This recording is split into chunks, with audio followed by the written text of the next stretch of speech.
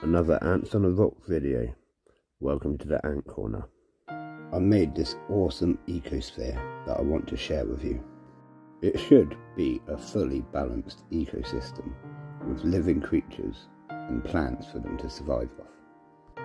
Although it might need quite regular water changes to start with. Let me show you how I did it. I was really lucky and I came across a couple of these big glass jars. These jars are awesome, and I'm sure we all know someone with one sat by their fireplace.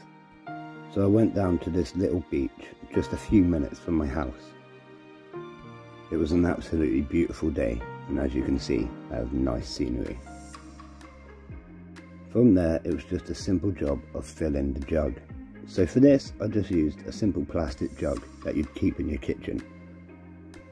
I made sure to scoop up lots of the substrate and the stones as well as parts of the seaweed and algae. At this point I couldn't wait to see what I might get in there. You could end up with all sorts of little creatures living in the water, you just never know. I had to remove some of the larger stones as they just wouldn't fit into the bottleneck. I plan to keep this for just a few months and then I'll probably bring it back down and release it back into the water where I found it. In that time, it's going to be really cool to watch this develop with any living creatures in there slowly getting bigger. I'm going to be posting updates on it, so make sure you're subscribed to my channel if you want to keep track. And now, just letting it settle, because as you can see, it's very murky right now, and we can't really tell what's in there. So let's go home, give it time to settle, and have a little look.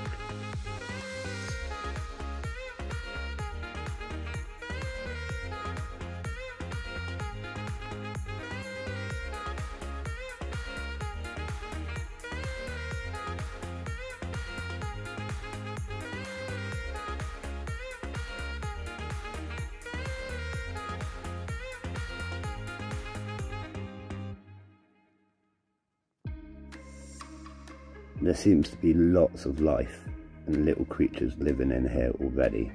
I'm sure I'll see more over time as it clears further.